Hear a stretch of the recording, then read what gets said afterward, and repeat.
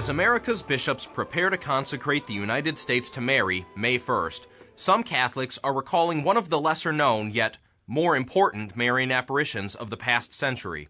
Our Lady of America first appeared to Sister Mary Ephraim in 1956. Devotee Father Angelo Mary Geiger sums up her message. And she said she was coming to promote the dignity and sanctity of family life. While Mary appeared in Fatima earlier in the century to warn us to avoid a communist revolution, she appeared in Indiana in the 1950s to warn America away from the impending sexual revolution. Referring to herself as Our Lady of America, the Immaculate Conception, she came 3 years before the birth control pill was patented, and the revolt against the Sixth Commandment was unleashed. She wanted Americans to be promoters of purity throughout the world. Can you imagine?